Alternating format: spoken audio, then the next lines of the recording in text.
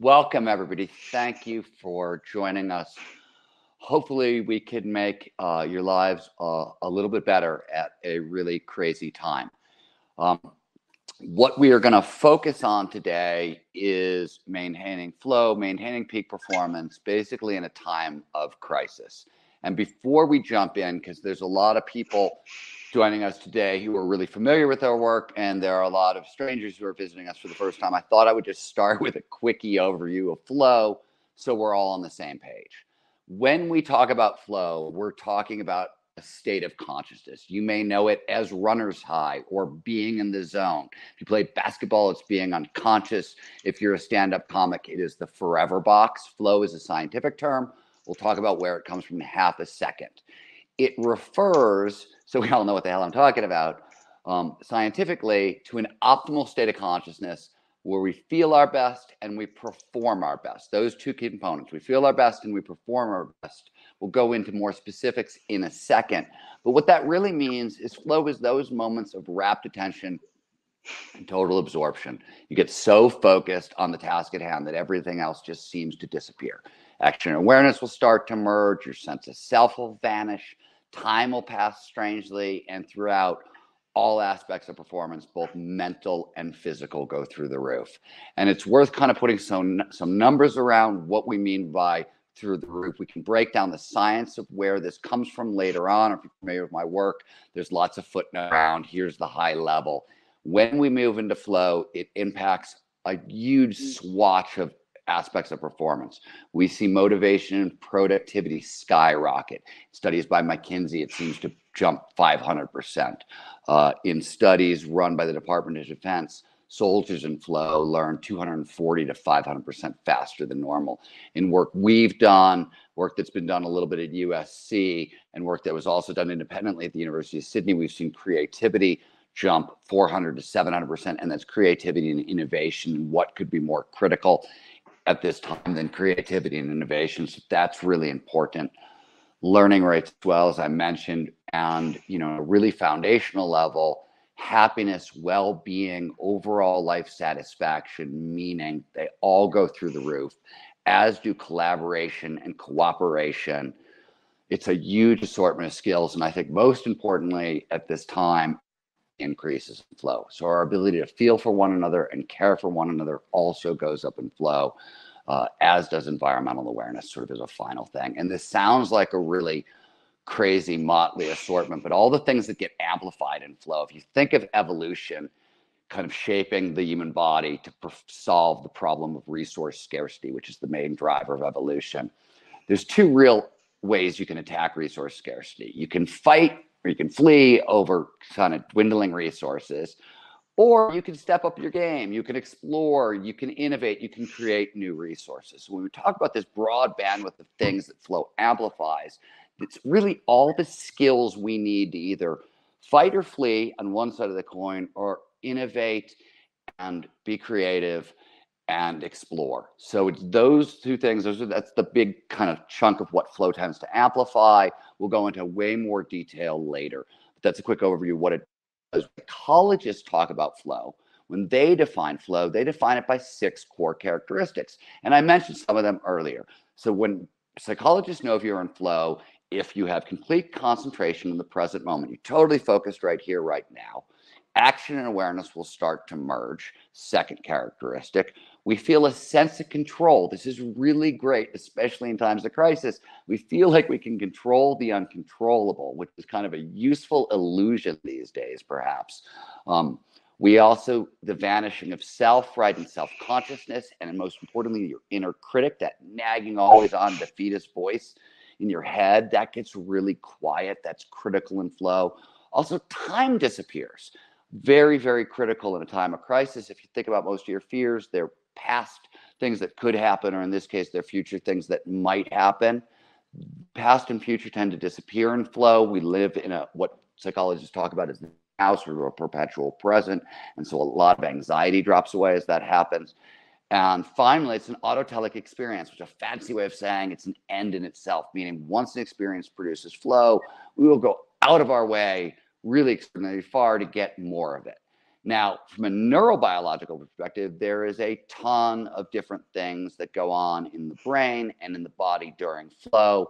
We're going to talk about some of them as we go along, but suffice to say here that when neurobiologists, when neuroscientists talk about flow, we are talking about very specific changes in brain function and physiology. And we have a growing real picture of what's going on kind of at all levels of the brain and in our physiology. And we are getting closer and closer to the moments we think we're going to be able to really kind of measure flow physically. Right now, we measure it using psychological questionnaires. So that's what psychologists and neurobiology mean, talk about flow.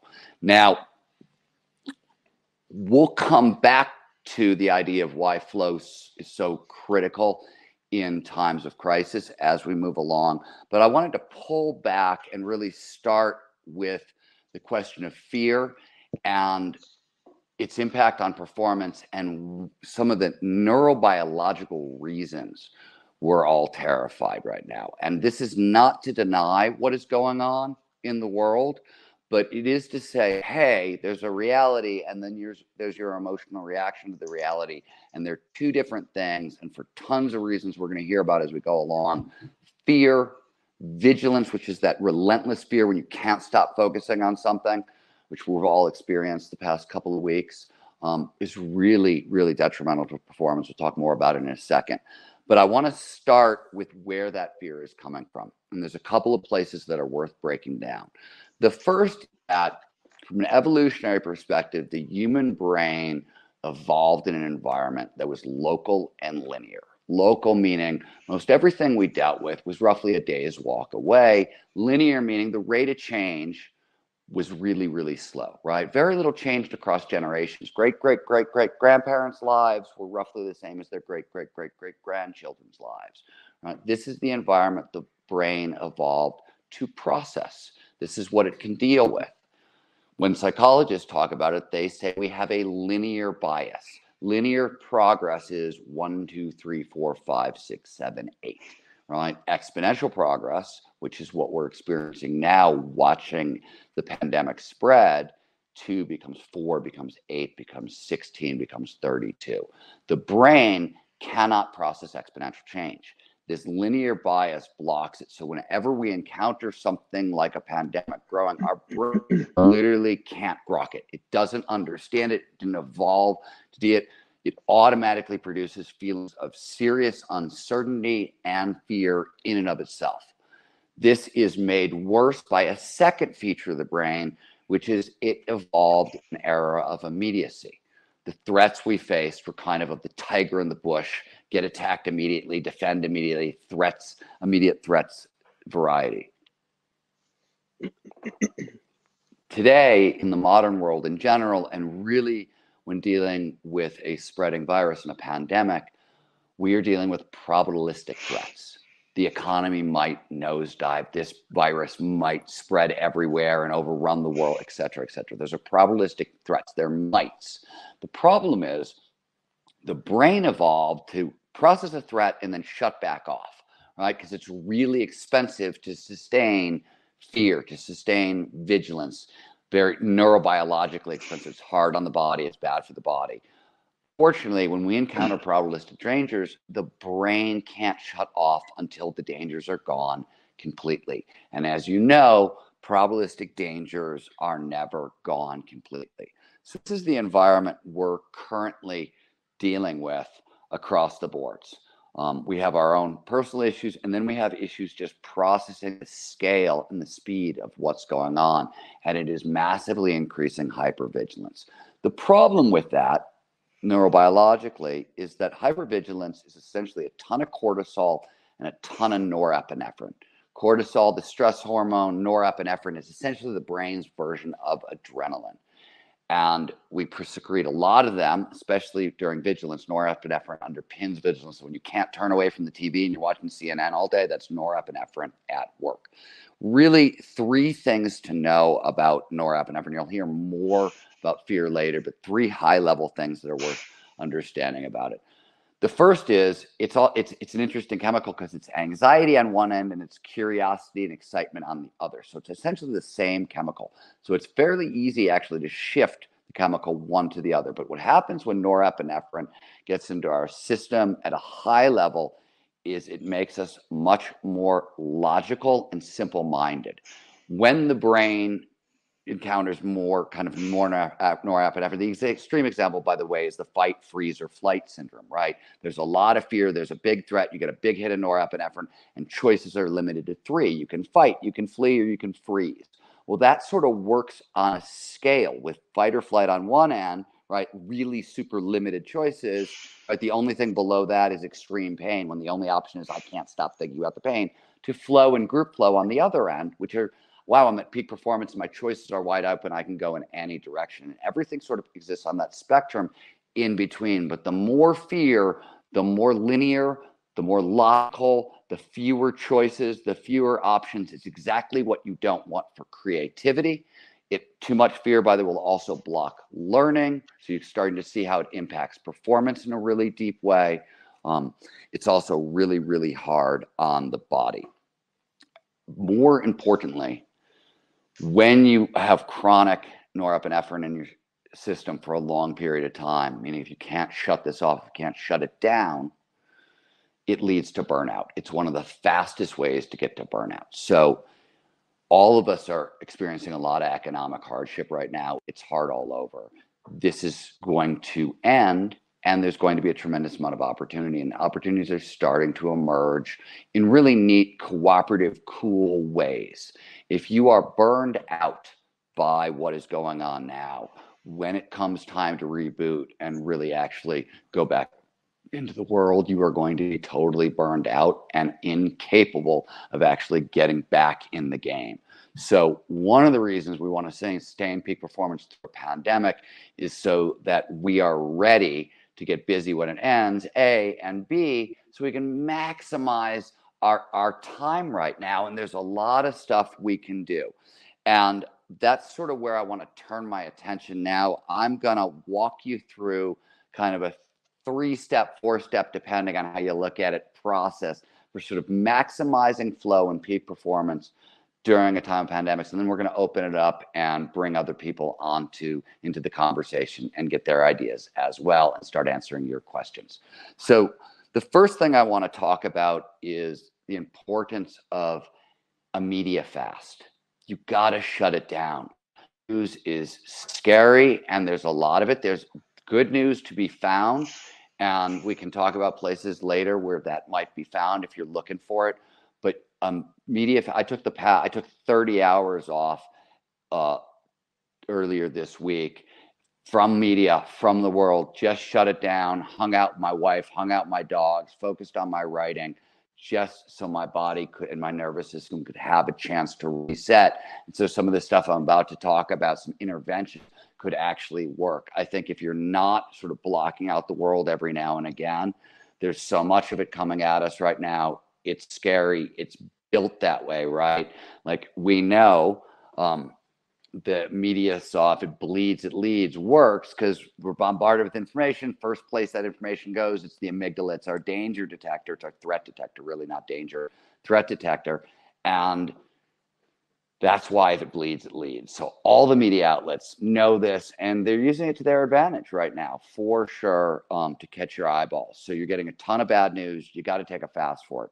The second thing, and I've said this over and over, positive psychology has spent a really sort of long time looking at basic peak performance. And I think there are 3 positive psychology basics, 3 things that come out of psychology. All of them are foundational to quieting down the nervous system, to turning off this hypervigilant reaction. And normally we recommend doing 1 a day in general for kind of foundational peak performance. I think now is the time to double down, do 2 or 3, and they are obviously gratitude practices, mindfulness practices, and exercise. And we'll take them one at a time. I want to start with gratitude. Some of you guys are familiar, some might not be. A gratitude practice is nothing fancier than I'm going to spend 5 minutes writing down 10 things I'm grateful for and really trying to feel the gratitude, the somatic address of the gratitude in your body. Or positive psychologists often recommend writing down 3 things you're grateful for and turning one into a larger paragraph. Now, why does this matter so much? Well, I mentioned that the brain is bombarded with information. Neuroscientist Manfred Zimmerman has calculated about 11 million bits a second. Some people estimate it's much bigger than that, but it's a huge ton of information. Most of it can't get through, right? That's way too much for the brain to process. So it's got to sift and sort. It's got to tease apart the critical from the casual. Since nothing is more important than survival, first stop is the amygdala, right? The threat detector.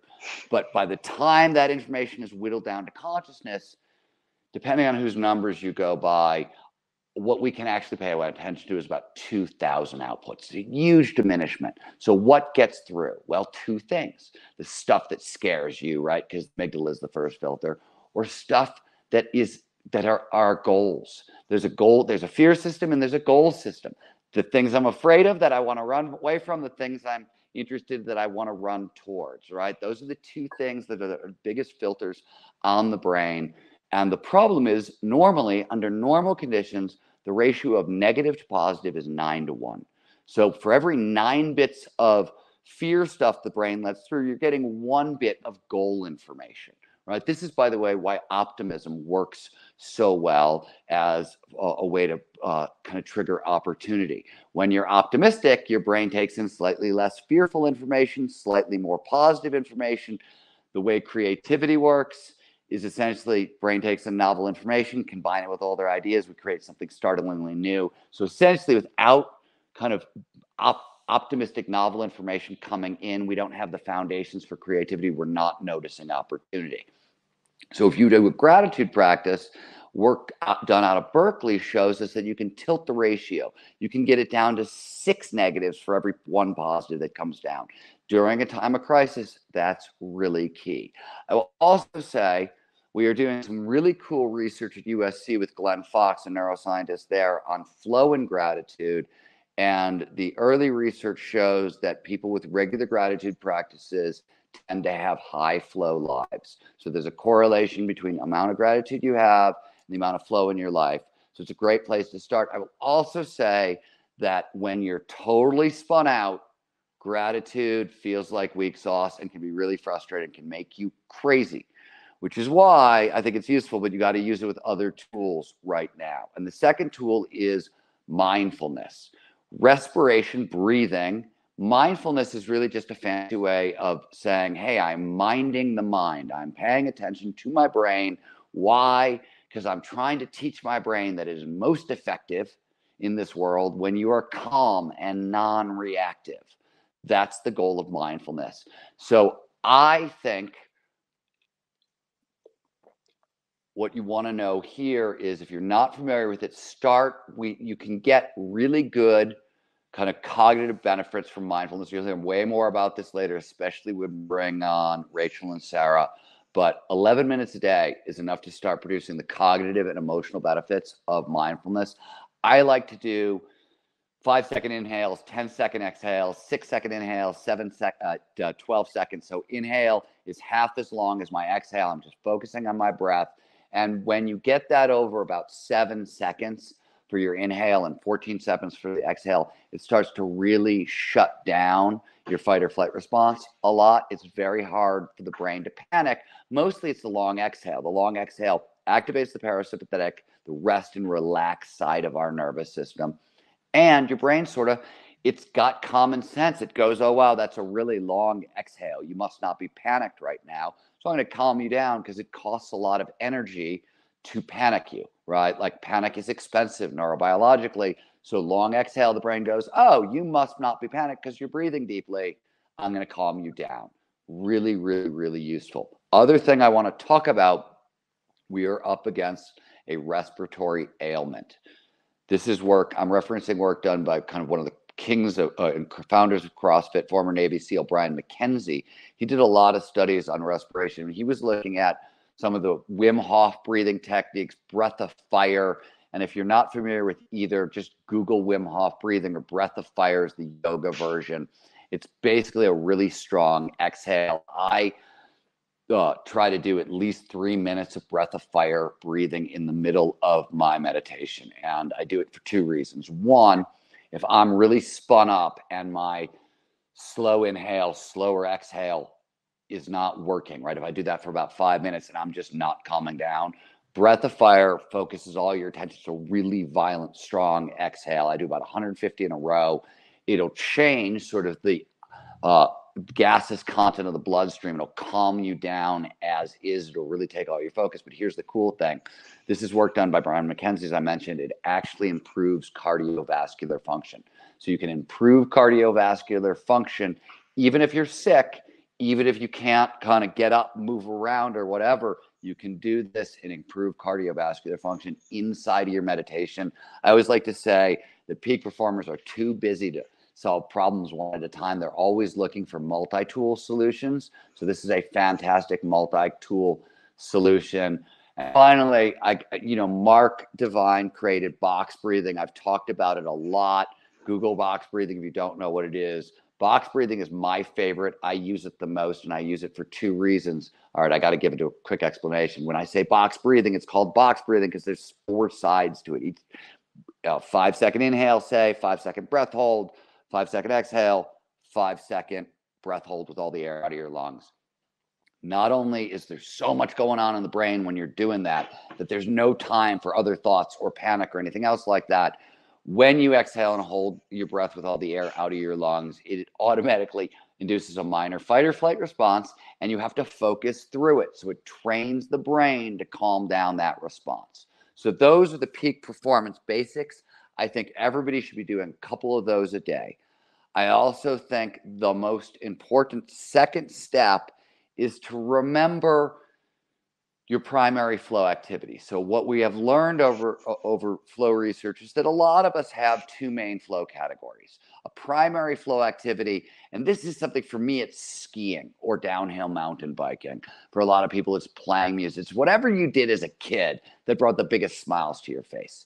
And when we're in times of extreme stress, you want to double down on primary flow activity. Couple of reasons. If you can calm your nervous system down enough with the peak performance basics, you can sort of set yourself up a little bit for flow and then just reach for your primary flow activity. This could be, doing hip hop dance classes alone in your room if you need, writing, playing music, as I said, skiing. And when I talk about my primary flow activity, it's been snowing here in Nevada. So 2 days ago, I went outside. I built a 2-foot jump in my backyard, and I practiced nose butter threes, a ski trick in my backyard. I'm 53 years old. It's ridiculous, but it's my primary flow activity, and it worked, right? And the reason this matters, when we move into flow, a couple of critical things. First of all, stress hormones get flushed out of your system. It resets the nervous system to zero.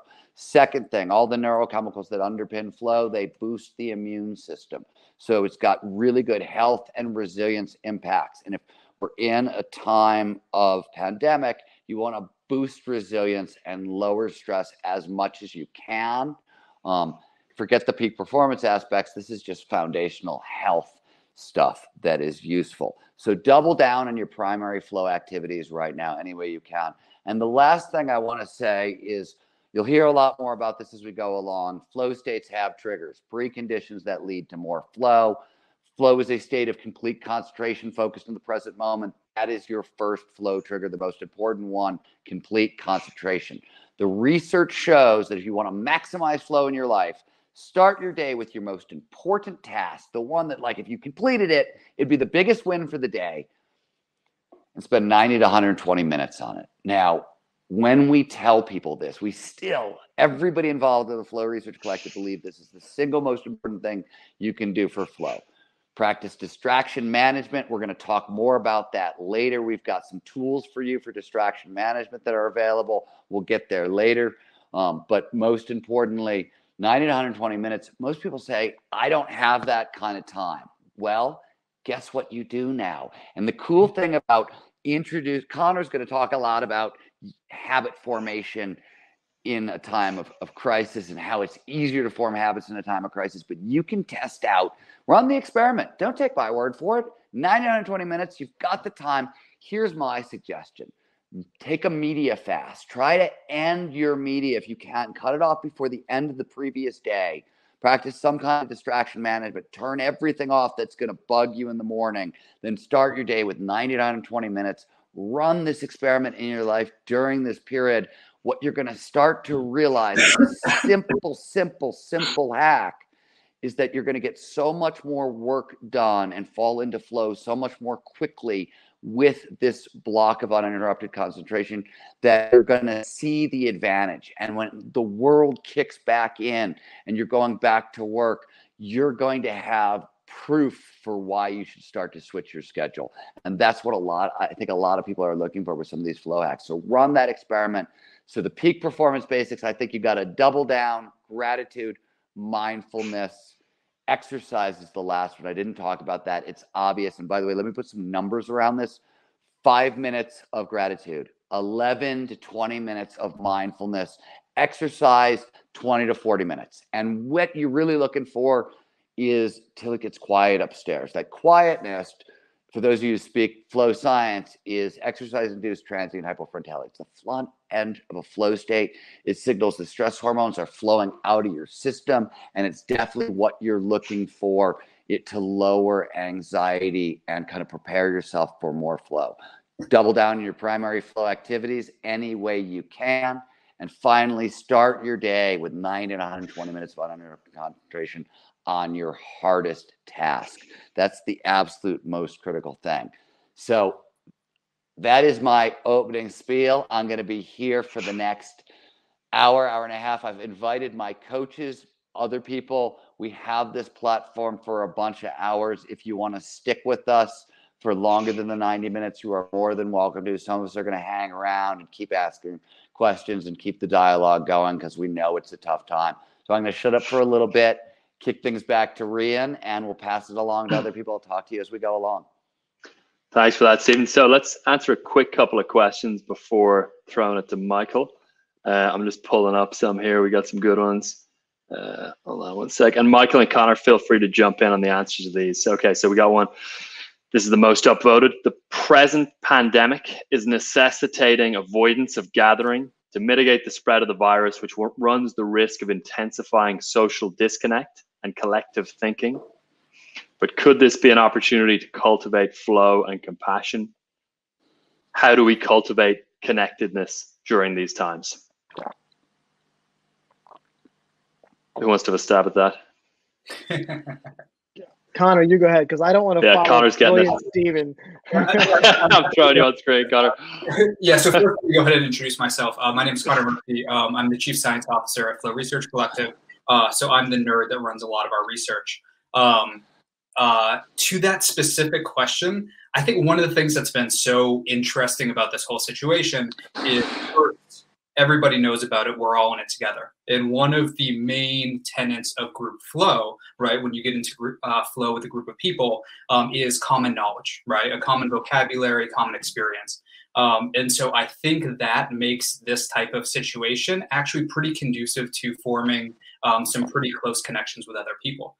There's something about it that humanizes us. And it becomes a very interesting jumping off point for some pretty deep conversations because, you know, we're all dealing with, at some level, I hate to use the term existential threat because I think that's a little bit hyperbolic, but, you know, there is a serious crisis on hand. And so that level of common shared experience, I think, can be a very good opportunity and very good jumping off point for deepening social connection, even if we're physically a little bit more distant from one another. Connor, can I take it back off you, Rian? Absolutely. Hey, go for it, Michael. Yeah, and Michael, give us a full introduction. Michael, introduce yourself to everybody. The full impressive bio. So yeah, I have my PhD in neuroscience. I have a master's in philosophy, so I also teach philosophy and critical thinking and ethics. And I'm a peak performance coach at the Flow Research Collective. Very simple. Yeah. But so yeah, I just wanted to. That's a great point, and it reminded me of this. I've seen this meme, and Stephen, you talked about evolution. So talking about collectiveness versus individuality, and how I'm just so fascinated that this coronavirus shows the interconnectedness of everything. It's just phenomenal. It really truly is a small world. And you've seen that meme of the human person with the ego and the pyramid and all the other life forms, right? And then you've seen the other one where it says eco and the human is just one life form among many. I think that having that mind shift is very important. It's good. And I just wanted to highlight, to piggyback off that, something that Stephen said earlier about the brain doesn't think probabilistically. And I think that's because that's one of our cognitive biases. And I think that's really why critical thinking and having a scientific attitude, which brings me optimism, is very important now, to not allow us to succumb to things like the Dunning-Kruger effect. Well, let me actually define critical thinking first. Yeah. So critical. Why don't you define the Dunning-Kruger effect also? Okay. I'll define both and why they're so important, because they actually come into play, and their science is itself a vaccine against our own cognitive biases.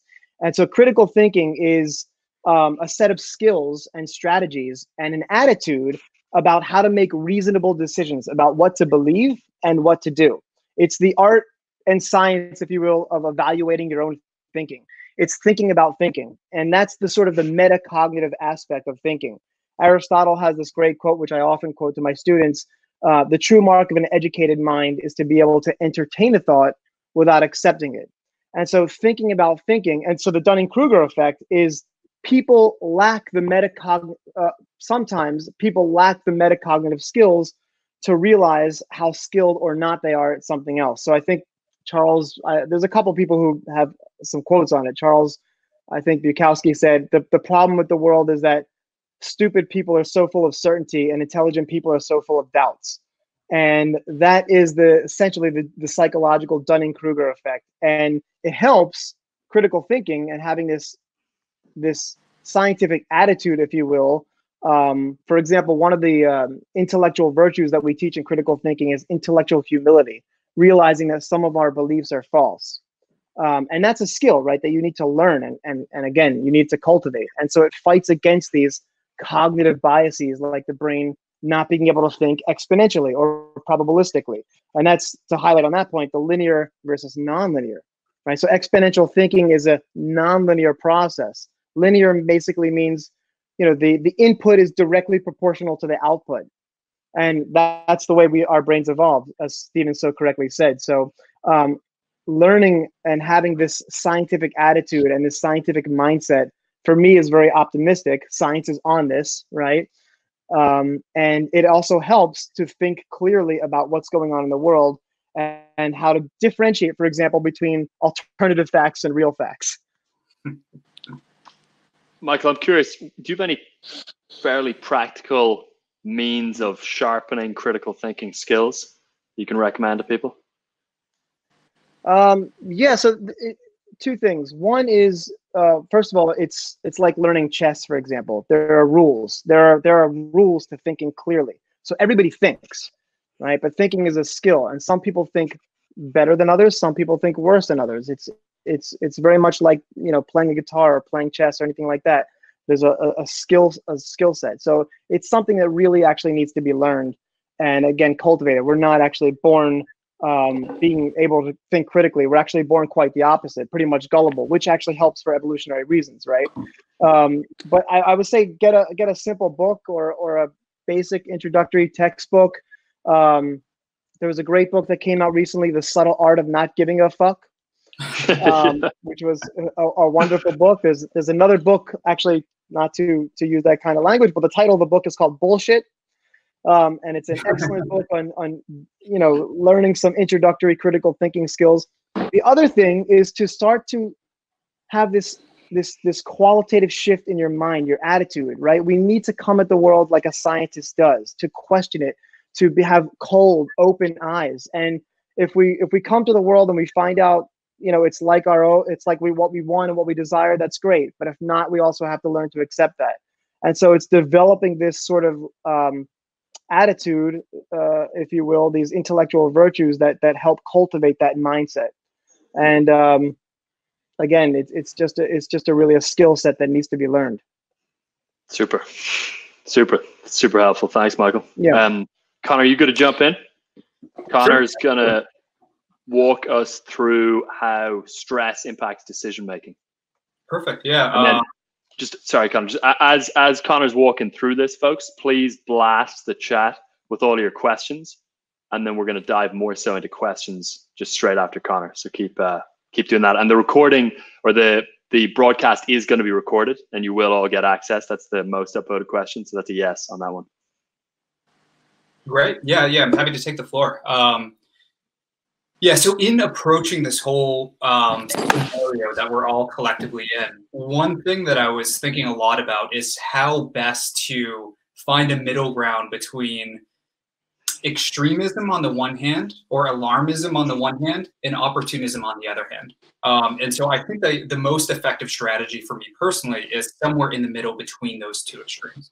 And so one thing that I want to talk about is, first kind of starting off with why we decided to have this conversation, who we are as an organization and who we're not as an organization, and then going into, what's different now that we have the scenario going on, and what's no longer, and what's not different.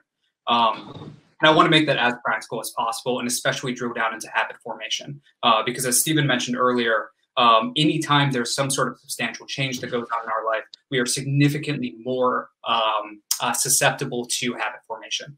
And so that's a double-edged sword. You can either use that for good, or you can use that to compromise some of the habits that you've already built.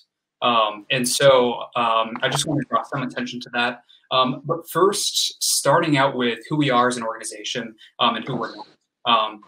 And so when we're having this conversation, we want to be very clear that, even though we work with a number of different clinical psychologists, you'll hear from them in a moment, we wanted to not be the voice of medical advice. We wanted to not be the voice of financial advice either. But we want to be very clear that we're best in fucking class at operationalizing positive psychology. And so that's one of the reasons why we want to hop on this call, is because, collectively, we're all dealing with a tremendous amount of stress. And I think to a certain extent, it's a transition from people in a boom time where we're optimizing for peak performance, and then all of a sudden we're dealing with something that's pretty challenging. And at least subjectively, it can bring us down a couple layers on Maslow's hierarchy of needs, right? Where all of a sudden we feel a sense that our psychological is no longer supported. And so that's the reason why we wanted to hop on this call and very clearly delineate that, for, medical resources, that should come from likely the CDC. And if you want financial resources, you can pick your choice. But we want to be very clear that, we're best in class at positive psychology. So we wanted to be able to, offer that as much as possible to you guys. So in terms of what doesn't change in this time, maintaining the same habits, using this as a growth opportunity. There's a uniquely human art of focusing on what you can control and diverting your focus from what you can't control. And so that's what doesn't change through all of this. But what does change through all of this is that you're going to be under a lot more stress. And so that changes our decision making. And there's a number of different ways that you can quantify it. One very concrete way of quantifying that is something called temporal discounting.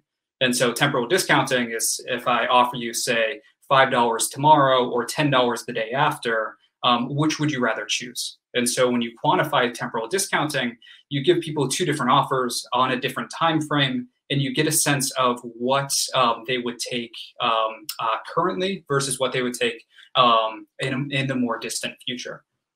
And so you can sit there and you can quantify, hey, when you are cortisol heavy or norepinephrine heavy, it is going to alter your decision-making. It's going to alter your temporal discounting. And so a lot of your decision-making is going to be somewhat compromised because of this. And so I like to think of myself as having lost, at least 20 IQ points through this whole process. And there, I didn't have very many to begin with, and so this is not a good scenario for me. But regardless, you have to think that your cognition is largely to a certain extent compromised through this process.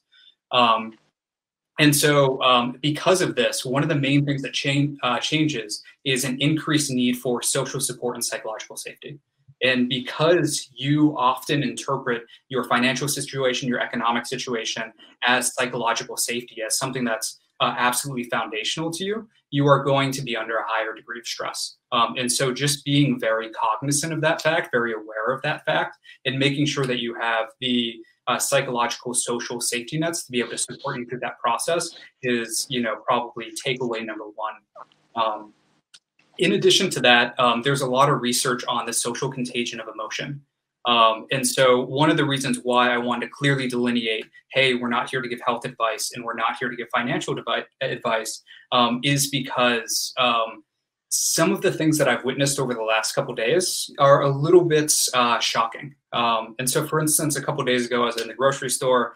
Some random woman was incredibly concerned and said that she had heard on a very good source that they were closing all grocery stores throughout the Bay Area. And I was thinking more about that, and I've been thinking a lot about that interaction over the course of the past couple of days and how recklessly irresponsible that is. Because what the research shows is that emotions operate just like any other contagion, and this is true on social media as well. And so it's there's a study that came out recently showing how easy it is to spread emotions through social media, let alone these in-person conversations, let alone when everybody's already in a psychologically compromised state. And so I want to be very clear about, just drilling down on, what resources are appropriate to take information from, and, how problematic it can be to spread information that is, otherwise just pretty inappropriate. Can I jump in for a second there, Connor? Please, absolutely. One thing I want to add that has been that we've been doing at the Flow Research Collective, and I've been doing with other people, is when we start our conversations, we agree to not talk about the unnamed thing, and it's done up front. We're not, and unless there's something I always say, if you can't solve the problem, it's probably not your problem. That's, as a general rule, maybe not applicable here, but I think we should, if it's not an immediate thing that you're trying to solve in the conversation you're having, you may want to resist that for a number of reasons that Connor talked about. But also, we recently completed the first round of a study on CBD and flow, and while I don't think we learned what we were hoping to learn about CBD and flow, we did learn, and it's some really great proof that there is a direct correlation between social support, people who have social support, and high flow lifestyles. So you need the social support during this period for flow, for sanity. But if you guys are going to drag each other down during that support, it's defeating the purpose of the support. Super. That's super helpful. So I've just pulled Dr. Chris on here.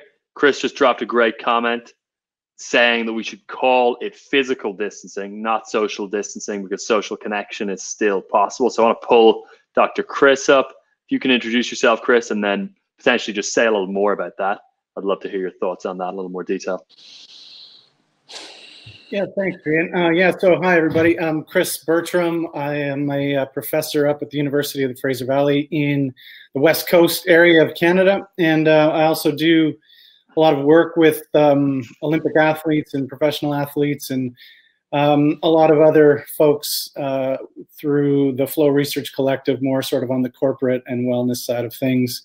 And on that point, I think it's the hashtag social distancing, I think getting a bit overblown. And I get what the point is, and I think we all get what the point is, but I think if we could just maybe realize that what we're talking about here is physical distance, and we don't need to necessarily distance ourselves socially, although that is probably a really slippery slope. And I think it's just really important that we're really cognizant of the fact that in times like these, that we are making points to reach out socially to friends and family and colleagues, to maintain those social connections, lest we fall into the world of isolation and further down the rabbit holes of rumination and fear and doubt and anxiety. Super. Yeah, I gotta back that up. If for those of you who know me, you know that social isolation is my middle name. That's how I roll. Not this time. You know what I mean? Like literally like 2-3 times a day, I'm, just reaching out to people, seeing if they need anything, just to have contact. And that's, if you know me, that's really unlike me. So yeah, I want to echo what Chris is saying and talk about, just mention how important it is. Super. Got another good question here, folks, which I'll throw out to all of you. So which flow triggers are most effective and sustainable for keeping up optimism, hopes, and goals during this global crisis? So I'll let other people talk. Have a second. So there's something confused in that question. Optimism, hope, and goals for flow triggers are preconditions that lead to more flow. There's 22 different flow triggers. There's 12 individual triggers which will drive me into flow or Connor into flow. There are group triggers, right, what will drive everybody on the screen into flow together. And by the way, you can have group flow at a distance, right? We could be doing improv comedy together through the screen and be in group flow together. You don't have to be in physical proximity to be in group flow together. Interpersonal flow, 2 people talking, right? We were, a bunch of the coaches were, and myself were on the call ahead of time. We were laughing. We were in the moment. We were in interpersonal flow, right? You can do that through the screen. So, for group flow.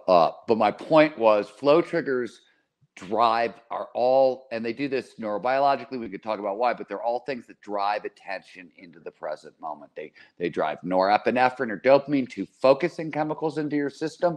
Not too much norepinephrine, by the way, but a lot more dopamine. Or they lower cognitive load, which is the weight of all the crap you're trying to think about at once, or they do one or all 3, right? When we talk about flow triggers, we're talking about things that do that. Flow, on the other hand, will make you more hopeful, more optimistic, and much, much more likely to accomplish your goals. So those are downstream effects.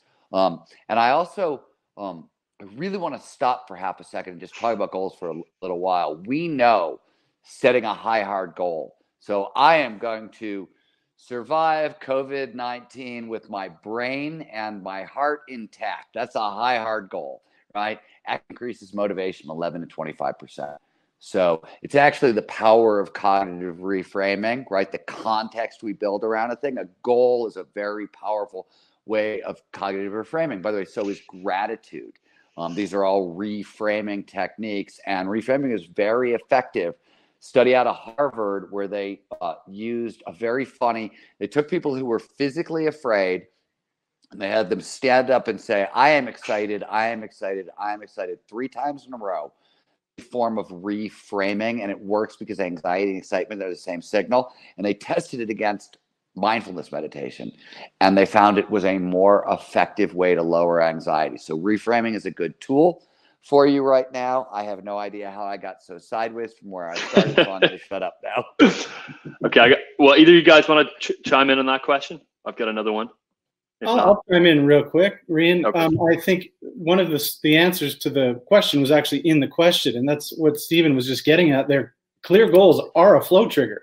Like, that's a really important thing just to note. I mean, you want to know what flow triggers will get you going, starting your day by getting a list of, have those hard goals for sure, but, starting your day with that list of things that you're going to knock off early in the day, that's so important.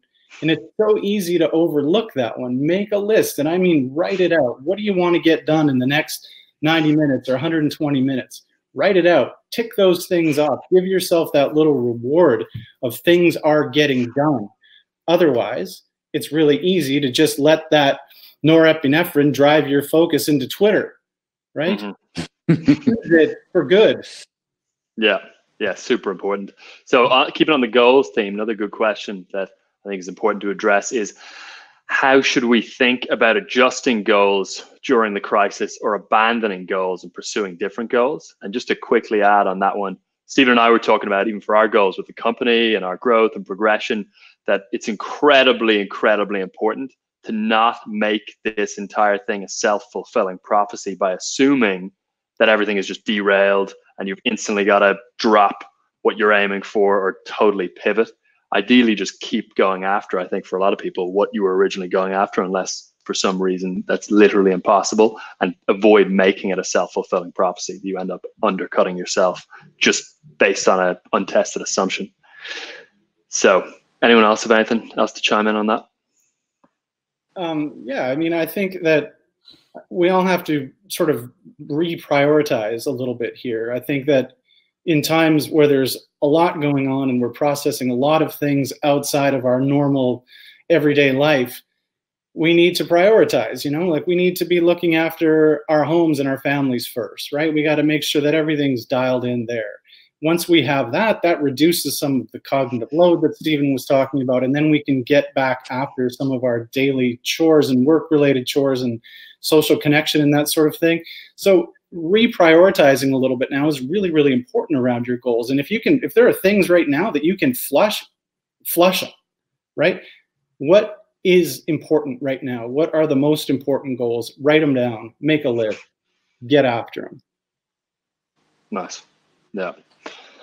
Okay, so next one is any tips to help parents with young kids that are now at home so that we can use these concepts to help children cope and adapt to this new reality so that they stay engaged in activities and avoid excessive TV or screen usage? So basically, any tips to help parents with young kids who are at home now so that they can get in a flow themselves and not just be indoors watching TV all day? Yeah, I have 2 kids at home. I'll jump in on that one first. Shoot. I think it's really important that we model appropriate behavior here. If you don't want your kids on screens all day long, don't. And that's something I have a real hard time with. I've been overdosing on Twitter and on news, trying to educate myself, trying to keep up to date with what's current. But I really have to just check myself sometimes and make sure that I'm aware of the fact that I'm being watched. And that is not necessarily where we need to be right now. There has to be that time, at least there does for me. But then I make a point of switching it off and being present and being super present and sitting down and asking them how they're feeling, what's going on, sitting down and playing with them for a little while, just getting into the moment with them and being present and leading by example is super important. Yeah, I mean, Okay. I think all of this indecision just created a leadership vacuum in a very short period of time. And parents, more than anybody else, are going to be feeling that because there's a lot of confusion, and the normal way that we have goal direction and leadership has suddenly changed. It's suddenly shifted to a certain extent. And just being mindful of that like it or not, I think we're all put into leadership positions more so than we would be otherwise. Yeah, totally. Exactly. Everyone's kind of got to step up. So, it's always a great look. Creativity is a flow trigger, which is to say pattern recognition. The linking of ideas together is a flow trigger. You get a little bit of dopamine when that happens, and that can drive us towards flow. This is a phenomenal time for art projects, phenomenal time for creative skills. And one thing to think about is, you know, those kind of craft skills, whether it's playing guitar, dancing, take your pick, especially if they're not directly tied to how you make a living, they're really high flow activities. And just to have one on the side that you can turn your attention to is, you know, really astounding. I have a career because along the way I learned to turn fear into words, essentially, which is how I, started my career. And I was doing that long before it was paying any of my bills. That was a skill that I had to learn along the way. This is a phenomenal time to learn how to turn fear into art. Really good time. And there's a lot of flow there, and especially for kids. But I'm going to shut up on that because if you know me, you know I don't have any children, and so I don't have any authority here. So I keep my mouth shut. All right. So kind of related to that, any advice for people just attempting to sustain and ideally even increase performance while working from home?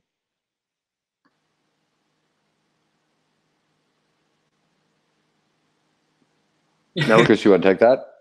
No. I don't know. I'm happy to take a first stab at it. Because I think, being ultra sensitive to habit formation in this period of time, and so operating with a high degree of resolve through that is how you're going to exit the situation in a much better state. And then just really practically, we're all going to be a lot more sedentary. And so like doubling down on exercise habits especially is going to be incredibly important. And then going back to the question earlier about what flow triggers are more important. So I would say an exercise habit, right? So an embodiment trigger, and then a little bit of novelty as well. And so trying to be able to find novelty however you find it best, whether that's, going for a walk, and if that's, available to you in the area that you are, in a novel environment, anything that you can do to kind of, disrupt that sedentariness. And then also just being mindful of, the fact that if we're stuck in one location for a period of time, our day-to-day lives become a little bit more like a monotone.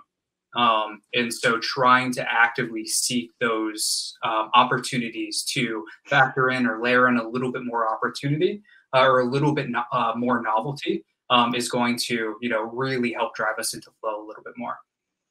I think I want to piggyback on something Connor said about exercise practices. So one of the things that we talk about is developing. We're not going to really talk a lot about grit right now, but just if you want to develop kind of hardcore grit skills, what we always advise is, because you're going to have in any life, you're going to have stressed out days. You're going to have days where you're tired. You're going to have days where you're not going to really feel gritty.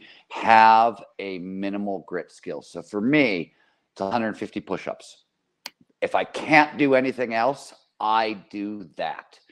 It takes 3 to 5 minutes or so, 6 minutes. And I will, sometimes I'll do it right before I'm going to get into bed, which is not great for sleep, I admit. But I just want to, it forces me to get a little bit of exercise during the day to calm down my immune system. But it also is a little bit of grit. Like at a time when I really didn't feel like it, I still did this. So I think, you want your bigger chunk exercises, but have a minimal grit skill just so you could have talked about the kind of the hit you get, the dopamine hit you get from accomplishing goals. Minimal grit exercise, put it on your daily to-do list, get it done each day throughout this period. Super. So interesting one here, how to think about our identity when the activities we've based our identity on we're currently unable to do, basically. So if I don't know, you identify as a skier and now you can't go skiing or whatever it is, how do you deal with that? Yeah, that's tricky, and that's something that I've dealt with a lot of people in my social network, which is, what happens, especially when an injury happens and suddenly you're locked out of your main flow activity. And in order to really drill down on that as much as possible, you have to divorce the activity that you choose in order to find flow from flow as a state of consciousness, right? You can find flow in any number of different activities. And so knowing that, the way that you're used to finding flow, the way that you built that, flow identity for yourself is no longer available to you. But just sitting there and being like, oh, this is just a state of consciousness that I can replicate in any number of different domains. And so find some sort of backup. And when you find that backup, you have to pursue that with the same vigor that you pursue your main flow activity, whatever the case may be. And bear in mind that, according to the challenge skill balance, we achieve more flow as we have higher and higher skill levels. And so we always want to balance the challenge that we have with our skill level. But as we get to higher and higher skill levels, we access more flow. So there's going to be a lag period during which you have to be able to commit to that process and pursue that new flow activity with a comparable amount of vigor, but just maintain that confidence and that resolve that you will be able to tap into that same state, because it's really just a state of consciousness independent of whatever activity you're in. Yeah, super important. So we've got Dr. Sarah Sarkis about to jump on now. And I got a question for her when she gets on. She's almost there. There we go. Can you hear me? Yeah, I can hear you great, actually, Sarah. Hi, Sarah. So you're wearing your headset again. Hi, Stephen. Hey, Sarah. Hi. So good to see you. So good to see you, as always. So I got a question for you, Sarah, and if you can introduce yourself as well, please, before answering. But basically, people are wondering, what are the essential properties of connecting? So in other words, if we can get into flow without being in physical contact, and if we can still connect virtually, what actually is it that fosters connection if it's not just physical proximity? Maybe that's the group flow triggers. Well, I think, well, okay, so I'm supposed to introduce myself. I was going to get right to it. I'm jumping the gun. My name is Dr. Sarah Sarkis, and I'm a licensed clinical psychologist. I have a private practice in Honolulu, Hawaii, and I'm also a consultant with a coach at the Flow Research Collective. So thanks everybody for being here. Well, this is topical for our shrink wrap because it's coming up after, at some other time when we return to regular scheduled programming. We'll have that whole blog on belonging or on connection. And the key thing is having a sense of belonging. That's really what is going to give us the sense of connection that we miss because of the physical isolation. So I saw on the comments, some people were writing in earlier things that they were doing. They were setting up ways to connect with people, whether it was like WhatsApp chats or Zoom calls. I know Dr. Barbara Fried had a great idea with her kids. She's going to have to circle back around to that question. She set up like Zoom play dates to do board games. So I think that there's really a lot you can do in that regard. If we remember that we don't want to let physical isolation keep us from connecting with one another. That really deteriorates our thinking quite quickly. It's why we use solitary confinement as a tool of torture. So connect. That's why Stephen put this together so quickly, all so that we could connect with each other with a feeling of belonging together as a collective. Super. We got Brent on now as well. Dr. Brent, do you want to do a quick sound check?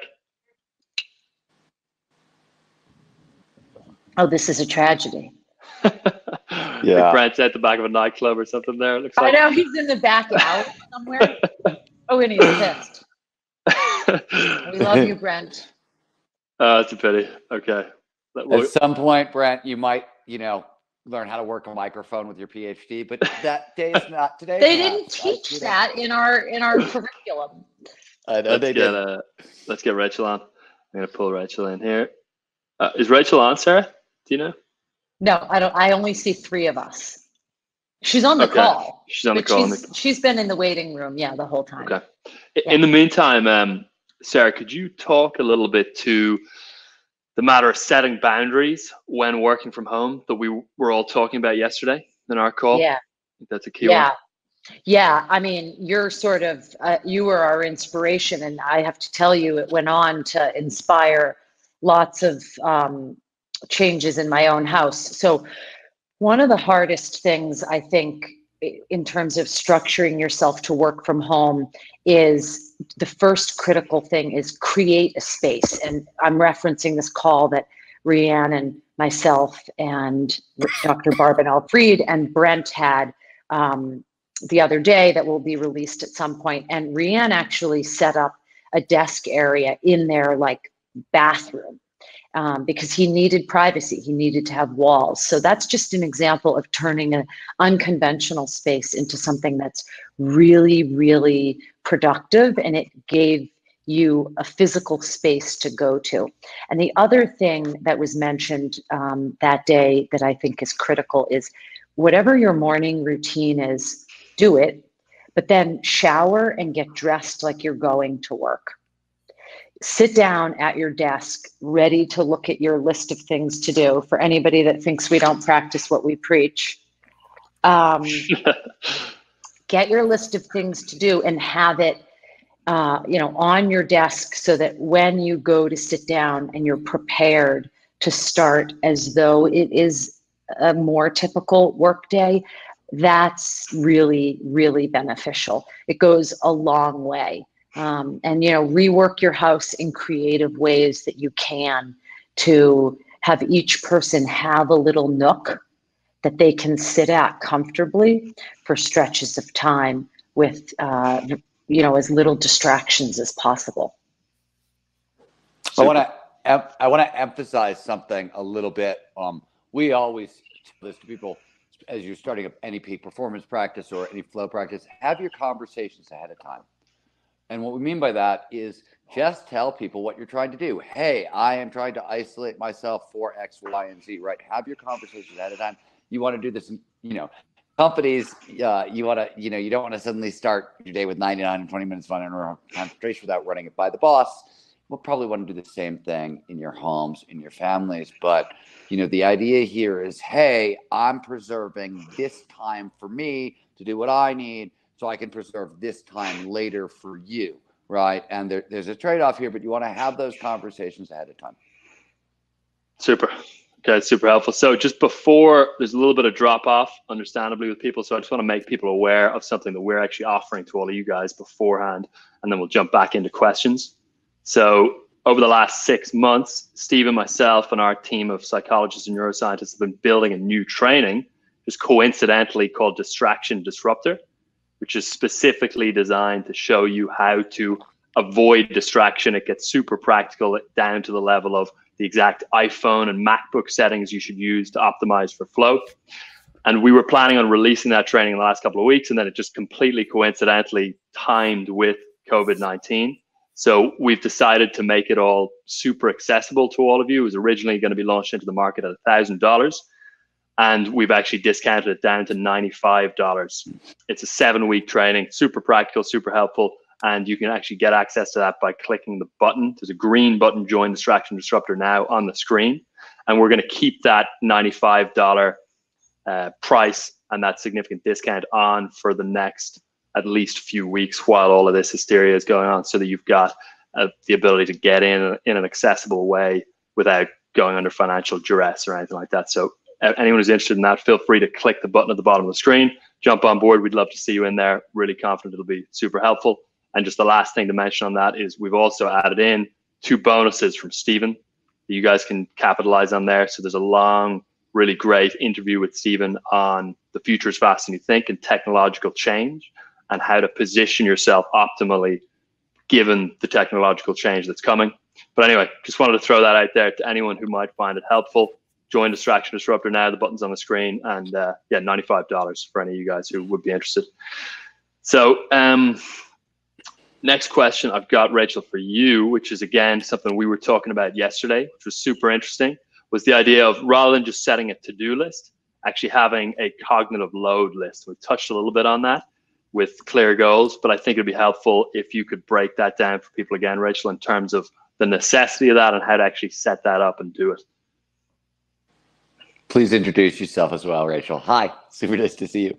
Hi, nice to see you. I'm Rachel Barbanel-Fried. I'm a clinical psychologist. Also, I am in just outside of Boston, Massachusetts, and I work with individuals and families and executives around, you know, trying to be your best self. And I'm here with the Flow Research Collective, and this is super fun. So, okay, so you were asking me about cognitive load. What, is there a specific question that you wanted me to address? Because I was actually about something else that you had touched on, because I really want to talk about the kid issue, because I have 3.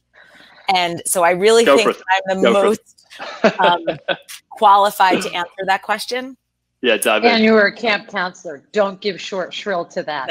That's also true. I was a camp counselor for many years.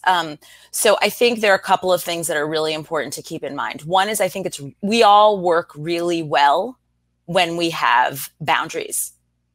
And that is true for kids. And what is so frightening for most of us right now is that the boundaries that we normally have, the, you know, routines that we normally have, which school is a big one, right, has just evaporated. So if you don't have online learning set up through your school system for your kids, set up a schedule. Mm. When breakfast is, when snacks are. Some of my friends are actually packing lunch for their kids so that, you know, it's not at lunchtime, then you're sort of swamped with like, you know, because the first day we were home, it was like every 30 seconds somebody wanted a snack and I was, you know, tearing my hair out. So now we have a really set schedule about when we're going to read, when we're going to play a game, when we're going to have what we're going to do. And I've built into that all the things that we're talking about here today. So we have to get outside. Today was pouring rain. We're here in Massachusetts, so that was harder. But we have to do physical activity. We have to spend some time in quiet reflection.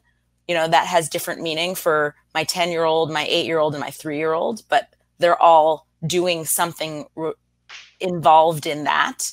And we're doing creative stuff. We're doing fun stuff.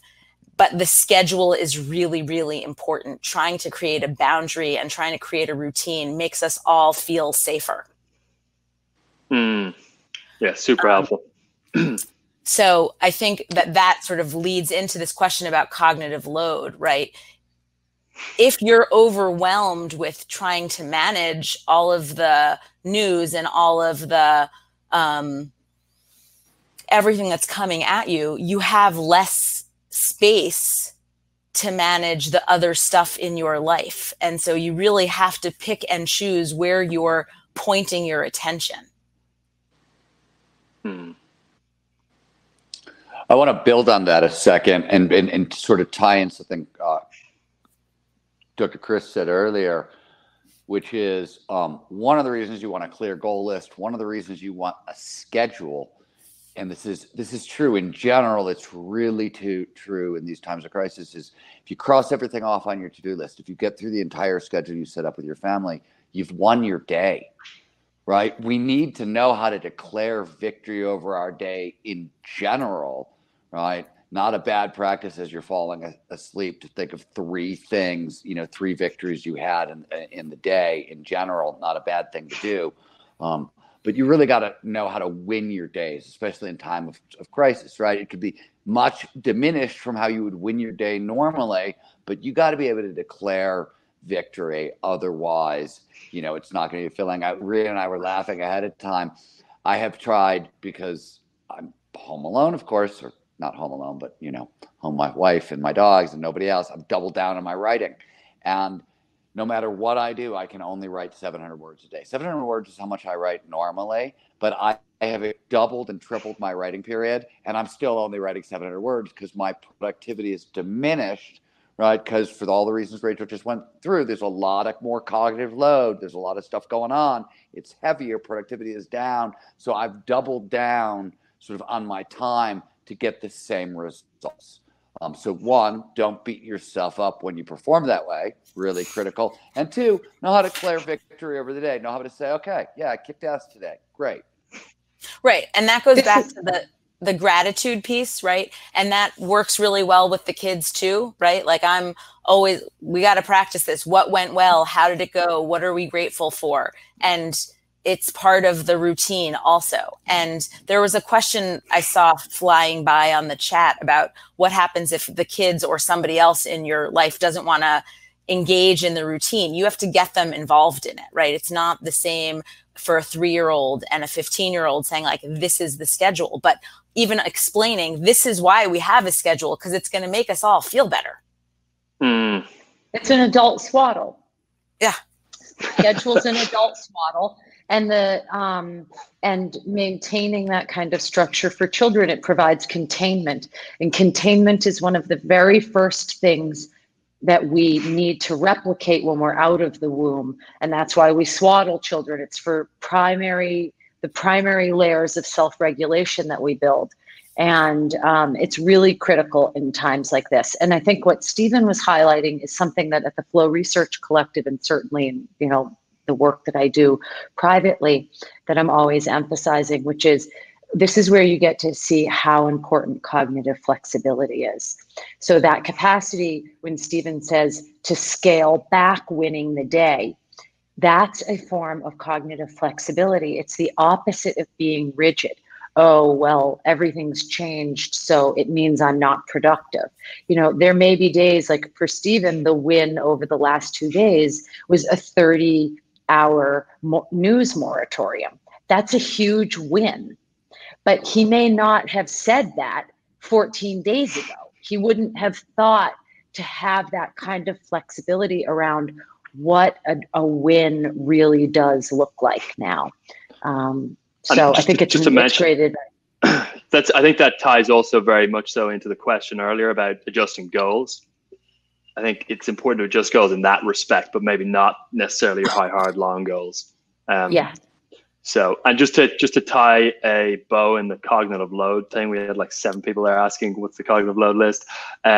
Basically, just the idea there is that rather than just having a to-do list for the sake of knowing that you're doing things, the to-do list should also be serving the function of a cognitive load list. So it's not just to remember to get stuff done, it's to get the stuff out of your mind, to minimize the amount of information you're holding in working memory at any given time, so that you've got more cognitive resources available to focus on the things that are actually in front of you that you need to direct your attention to.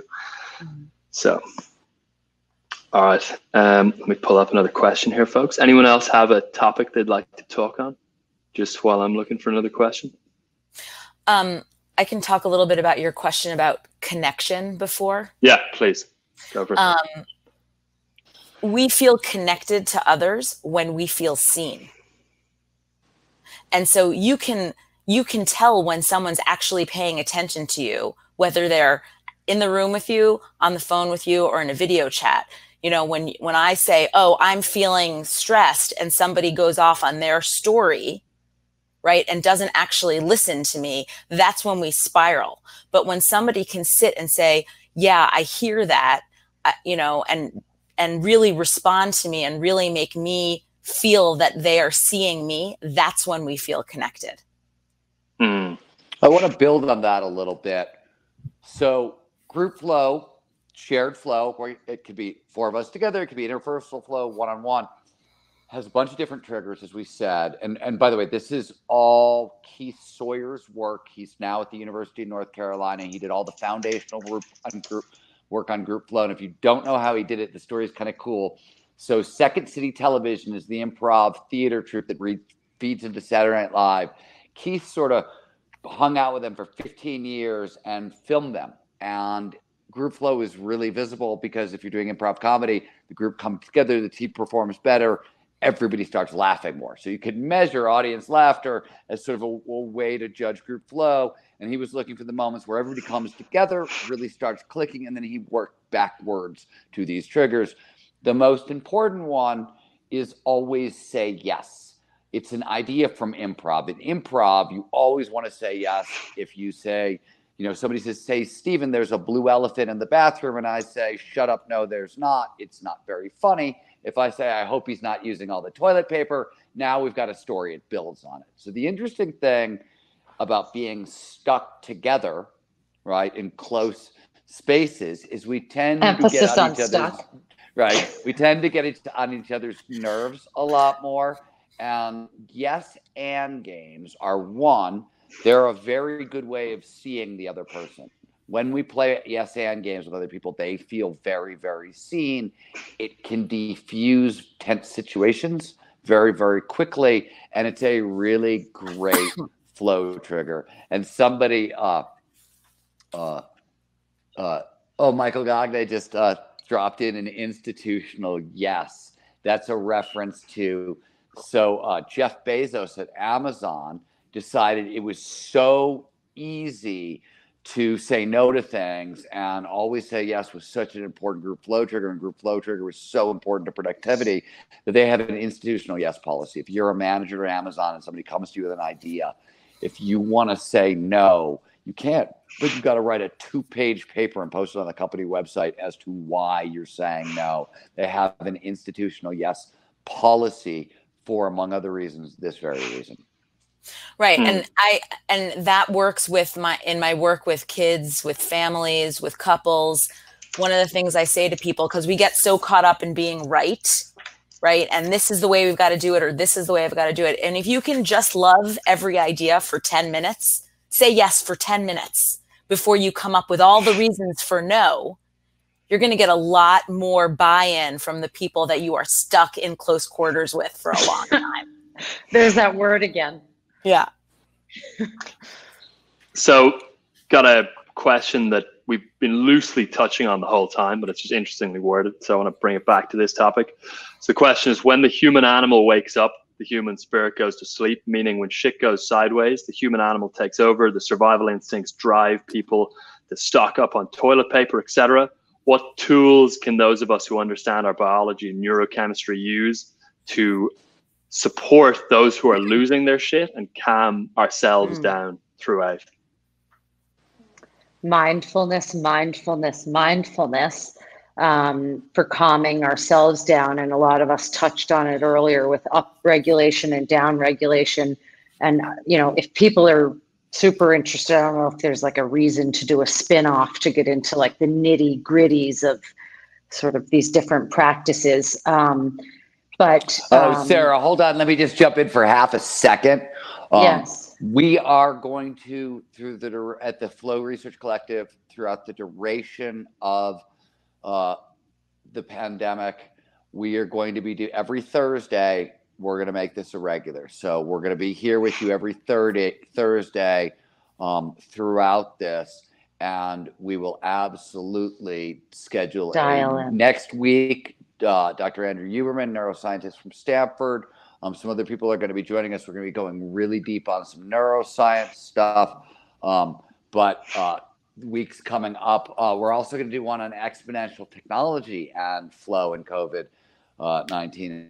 But we'll, why don't we do a nitty gritty of mindfulness? Because it'd be really useful. So yeah, because when you were going over, yeah, that's great. So because when you were going over some of the breathing techniques that you do, and I know that Brent, who unfortunately is having AV issues, he's got a lot of stuff. You know, I think we all have the tools that we promote and use ourselves, and it could be helpful. But getting back to the other piece of that question about the like sort of having empathy, right, for other people and what's happening with other people. There's also really interesting mindfulness practices around that kind of process of like trying to hold like a meta mindfulness process of trying to hold kind of people's well-being in your mind and your presence, and that makes a huge difference. And be real, like we can't emphasize enough. First of all, this is what you've trained for, and so you've got the skills. It's just implementing them.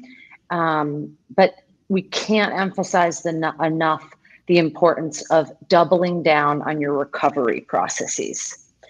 Sleep, water, movement, mindfulness, connecting to people. Notice how you feel when we get off from here. You're all going to have a little bit more zhuzh in your step, because that's the connecting, the feeling like, oh, okay, I'm not alone in it. So just double down on all of those processes right now. And to how do you spell zhuzh? The zhuzh that's going to be in my step. I'm just curious, like, how do I smell that? Like, just, I mean, in case like my wife asks, hey, what the hell is it? I could be, oh, it's the zhuzh in my step. You and I both know I'm the last person to ask about spelling or grammar. You're right about that. You're right about that. I think that, you know, if we think about really doubling down, as Sarah was saying, on our recovery, then we have more space to hold the people who are freaking out. And we know from attachment theory that just like anxiety is catching, so is calming. When you hold a baby who's freaking out and you are calm, they respond. So do we. So do adults. That we respond to other people's energy. And so if you want to be able to help others to calm down, whether it's people on your team or people in your community, doing all the things that you've been practicing to make sure that you are on, you know, in your as best as possible space, that's the best thing you can possibly do. sleep. While being trapped in your space. Yeah, meditation, whatever it is, mindfulness. Yeah, just to mention the simple point there that a lot of people get tripped up on is just simply that idea of feeling like they're being selfish by prioritizing their sleep, protecting their time, meditating, et cetera, whereas, you know, if you don't do that stuff, your capacity is just going to get entirely diminished. You're going to be useless basically to everyone else. So And your doing immune those system things, will be wrecked. yeah, right, Selfish, exactly. You know, is just a judgment, right? Selfish is just a judgment. You have to put your oxygen mask on first. You have to take care of yourself if you have other people that you're trying to take care of, or it will get old really fucking fast. Yeah, it's already. totally. Let's be honest. Yeah. So we had a couple of quick questions about Distraction Disruptor there I just want to address. So there is a community element of Distraction Disruptor. You'll get into Mighty Networks, which is our online platform. So it's a great way actually for everyone who's on the call now to be able to stay in touch and kind of engage in a community perspective as well. So if you're interested in that as well, feel free to jump on board there.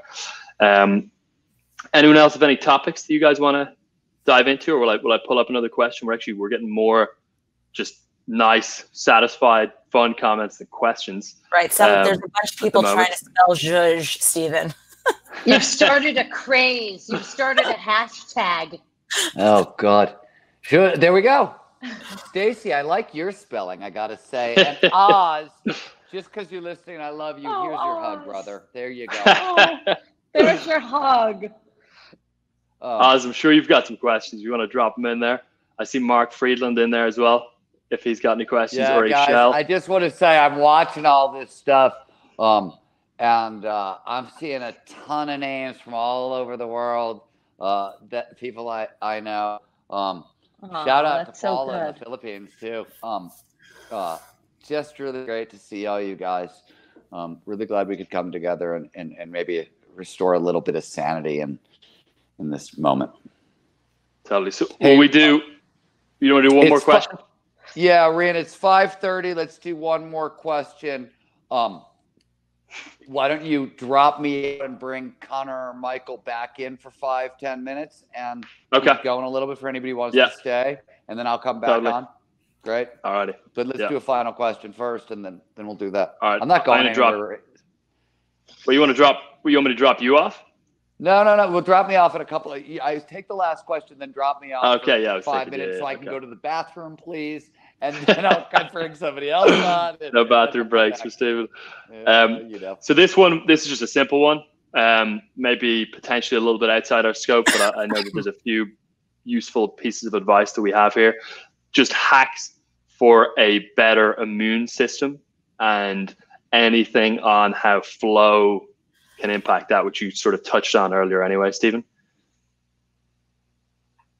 I want to sort of reiterate what Connor said up front.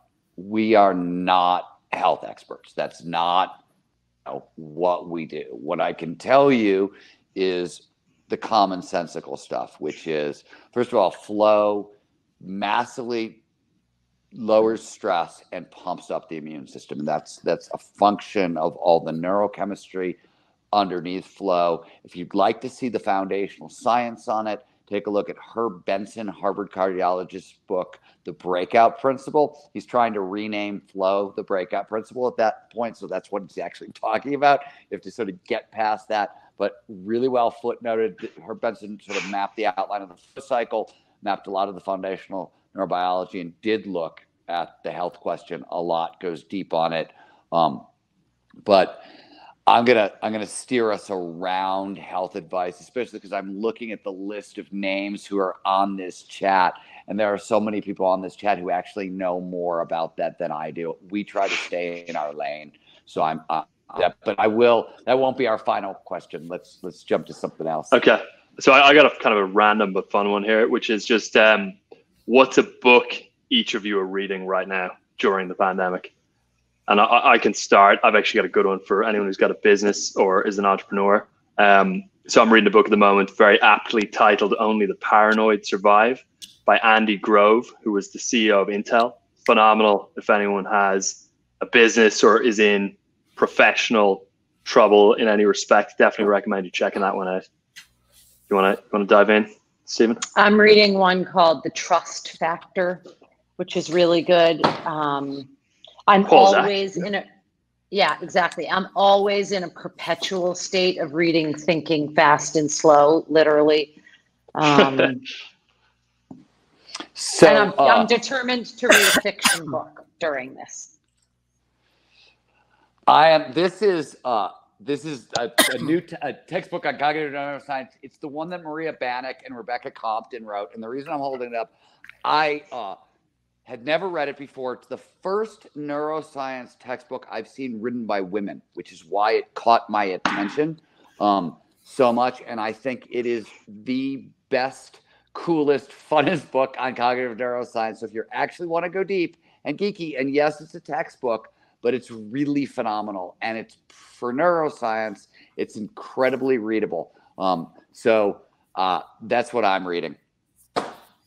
I'm actually reading two things. I'm rereading Difficult Conversations, which is by the Harvard Negotiation Project. They're just awesome. And I am also rereading for the 5th time, the 5th Harry Potter. Nice. Wow. A lot of synchronicity there. Yeah. So I'm going to throw one more question out, Stephen, then maybe we'll drop off. And I'll be back. I just have to go use the bathroom. Okay. you want to dive? Just go. No. Ask your question. Okay. If you want to take the first bit of this question, then and then we can do the last bit to Sarah and Rachel, which is basically just for those of us who have communities of people that are leaning on us for clarity and calm in times of uncertainty. What are some ways leaders can show up empathetically while serving our clients or those relying on us? So Stephen, I don't know if you want to touch on empathy in any respect with regard to this question or leadership or the pandemic in general. And then Sarah and Rachel, maybe you can have a think about showing up with the leadership in general. I'm going to build on something Sarah said earlier on empathy. First of all, the more afraid we get, the more selfish we get. That's just what happens, right? It's a survival thing. The more fear, the more selfish. We want to protect the organism. We want to protect those closest to the organism, kind of thing. Sarah talked a little bit about loving kindness, compassion, meditation. So if you haven't read Altered Traits by Richie Davidson, he was a neuropsychologist, a psychologist who studies neuroscience at the University of Wisconsin. He's been working with the Dalai Lama forever, doing all kinds of brain imaging. He wrote Altered Traits with Daniel Goleman. Phenomenal book about this work. Loving kindness meditation, compassion meditation, which Sarah sort of outlined loosely. 20 minutes a day massively expands empathy. And for leaders, if you're really trying to lead people right now, that's an important thing to know. For teachers and leaders, one thing I do want to mention, because this is a weird bit in the flow data, and you wouldn't know it was there unless somebody pointed it out, and I'll explain why in half a second. But there is one thing, while flow is very contagious, works like any other emotion, it can be contagious, and there's brainwave entrainment, and there are really good studies that say good leaders in flow will put their team in flow. There's a counter to that. Bad leaders in flow will not put their team in flow. What I mean by that is, this is a study that comes out of education, but there was a bunch of studies done in education that said one of the things that can happen in the classroom very frequently, teachers in flow, students are not. Students are in flow, teachers not. And the reason is, as Connor mentioned earlier, flow happens when we're pushing on our skills, right? We're using our skills to the utmost. So teachers in flow, when they are pontificating and pushing on their knowledge and really talking about the stuff that's cool and exciting to them, and what happens, students are lost. So one of the things to do is, if you're leading people and you're feeling like you're really in flow, sort of check yourself a little bit and see, are people coming along for the ride? Because it is really easy to get on a high horse on a soapbox, feel the dopamine that you get from that, and think you're connecting, and what you're actually doing is the exact opposite of what you want to be doing. So that's kind of worth knowing. And that with that, I'm going to jump off and use the facilities, and I'll be back in 5. Bring Michael or Connor back. Michael's dropped off, but one of you guys want to answer that question, and then we'll pull Connor back in if he's still here. Yeah, I mean, I think it's a great question. And it's probably, there's, certainly not been a time in my life other than maybe 9/11 where really strong but empathic leadership is needed, because there are people whose lives are all of our lives are being turned upside down. And some people's lives are going to be, financially turned upside down, medically turned upside down. And first of all, I would say if you're a leader of an organization and you feel as though you're in over your head, there's people like us who do this work. And all day long, we work with executives to help them find their leadership style. You're probably not going to be able to build it during this time. You've got to access what you've already put down, all the work that you've done to build strong management, have direct communication, have all the underlying threads that contribute to this thing we call great leadership. And one of the things I think that can be really valuable right now is to just set up an opportunity to listen to people. Just listen to where they're at and what are the managers of your departments worried about? What are they facing from? What are the kinds of questions they're facing? And then you can start to try to get a systematic view of what the whole organization needs. But you've got to start now, because people really need to feel as though they have a solid ground during this period of time. And your leadership is the way that that's going to happen. And there's tons of things you can do when you're adapting distance working, which is where most of us are probably going to head, to really start to play with these motivation, discipline, structure. But it takes expertise. So reach out to people. If you don't have a coach at this point and you're a leader, contemplate it. That would be my advice. So that's super helpful, I think. And sorry, Rachel, just before you jump in, Michael's got to jump in a sec, but he's got a point there just to make before he goes, and then we'll go back to you, Rachel, afterwards. Real quick, I'm reading The Neurogeneration by Tan Lee. Awesome. The new era of brain enhancement that is revolutionizing the way we think, work, and heal. And then I'm also rereading a great book, which I highly recommend everybody, Zen Mind, Beginner's Mind, by Shunryu Suzuki, who brought Zen Buddhism to the West. Just wanted to make one real quick point about what Stephen was talking about. Those questions earlier about the immune system. So I just recently read a study last week that was published, I think, in 2020. First of all, we know chronic stress actually negatively impacts the immune system and things like memory. But a study just came out from Penn State by Jennifer Graham Engeland, negative and positive affect as predictors of inflammation. And the study found basically that negative moods may change the way in which the immune system responds and increases inflammation and cytokine release and things like that. So individuals who experience negative moods several times per day for extended periods tended to have higher levels of inflammation biomarkers in their blood. And not only that, but that right after the negative moods, or they measured the blood soon after the negative moods, they were higher, and then they decided to taper off. And experiencing positive moods, even for a short while before the collection of the blood sample, that was associated with lower inflammation levels. And the study actually mentions that was true for males only. So fascinating research there about the relationship between the immune system, inflammation, and affect or emotion. And so there's a correlation there, and probably has something to do with vagal tone and the vagus nerve and heart rate variability. So I'll just say that. So yeah. Super interesting. Thanks, Michael. Thanks for everything, Michael, today.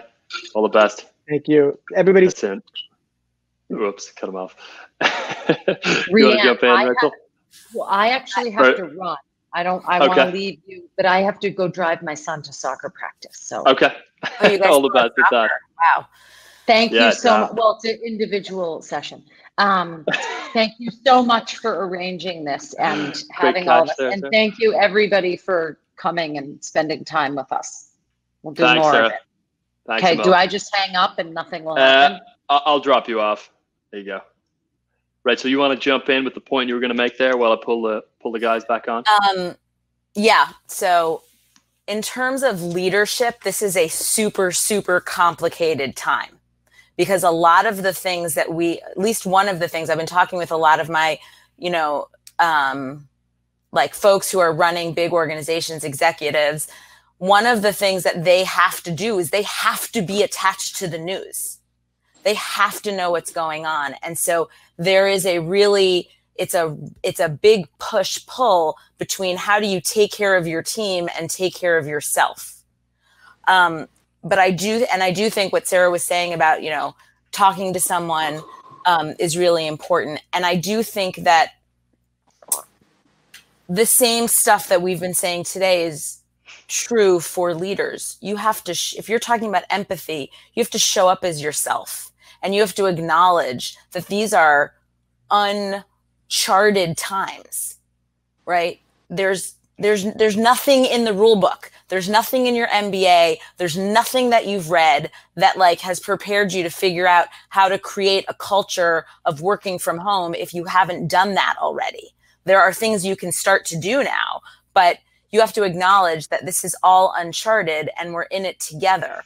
And if you can actually sit with that and acknowledge it yourself, you're much more likely to be able to get it back from others and have others really, feel that they are being heard. Super, super helpful. So Thanks, I also Rachel. have to jump. All right, Rachel, thanks again. Thank you for your time today. I appreciate your insights. Thanks, As Rachel. always. All the best. Bye-bye. All right, gents. Any final points you guys want to wrap with or touch on? I've got a couple of bits of housekeeping to wrap with, but yeah, I mean, I'd love to wrap up just by perhaps addressing the leadership question as well. And so I think anybody who's been involved in any sort of high performance lifestyle is effectively practicing one skill over and over and over again, and that's maintaining your integrity in the face of adversity. And so anybody who has a higher degree of goal orientation, and I think that's every single person who's part of this call, they're just exercising that muscle day after day after day. And so things are fundamentally the same today as they were a few weeks ago. It's just the stakes are a little bit higher. And so the game remains the same that it always was, which is maintaining integrity in the face of adversity. It's just the stakes of that adversity went up a little bit. Maybe we subjectively feel that we came down a level or two, a rung or two on Maslow's hierarchy of needs, but effectively the game is still exactly the same. And so I think part of leadership and part of, what we're all dealing with now on a day-to-day basis is really just that one fundamental task. super. No, it's helpful, Connor. Thanks for that. Anything, Stephen, you want to mention, or we start wrapping up? I just want to wrap up with. I just want to reemphasize something I think everybody talked about, which this is a time to be really kind to yourself. Kind to other people, kind to yourself. And when I say that, what I'm really talking about is how we're thinking.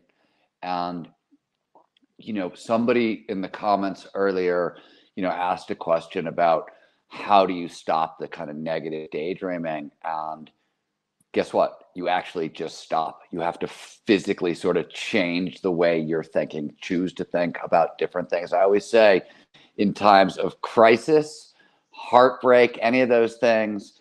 For me, cheap detective novels and spy fiction have a distraction that will cut through everything, right? Whatever it is, find yourself a distraction, something that can actually, you can really, really sort of use, because there's going to be times when you can't do, when anything you're trying to do is going to spiral negative.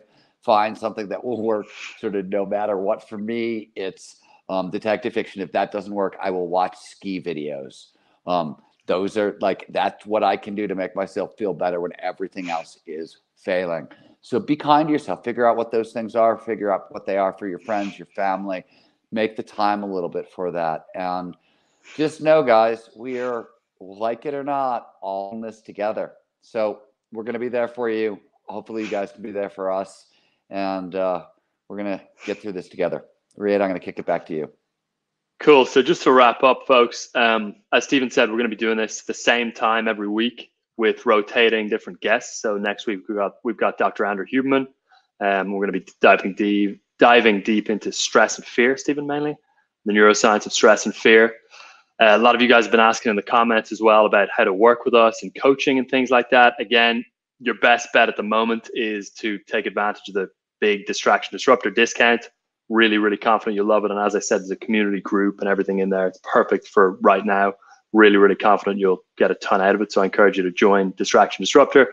Otherwise, if you want to dive deeper with us and learn how to thrive during the chaos, overwhelm, and uncertainty, the other option is to go to zerotodangerous.com.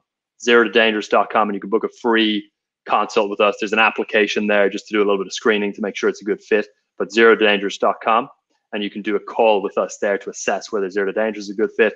And for everyone on this call, we're also offering a $500 discount as well for Zero to Dangerous. So just put Crowdcast at the bottom of your application and you'll be able to get that as well. And then otherwise, we're going to be putting out more free material, obviously on social, our newsletter as well. We've got some good content already queued there for Monday. We're going to be doing a broadcast with a number of different business experts, specifically for all of the people in the collective who are entrepreneurs and who have businesses as well, to give some really helpful advice in that respect as well, not coming from us, but coming from people who we trust in that space. So that should be really useful to folks. So just stay plugged into all the different channels and we'll keep doing our best to help you all out as much as possible. And yeah, until next week, I think that's about it. One final shout out to Claire in the background. Yeah, big thanks to Claire for thank you, Claire, holding everything together there. Behind all Flow Research Collective. And a big shout out to Connor and Rian and everybody else on the Flow Research Collective team. Thank you guys for joining us. Good luck this week, and we'll see you next Thursday. Cheers, Thanks, guys. All the best. Thanks, guys. Bye-bye.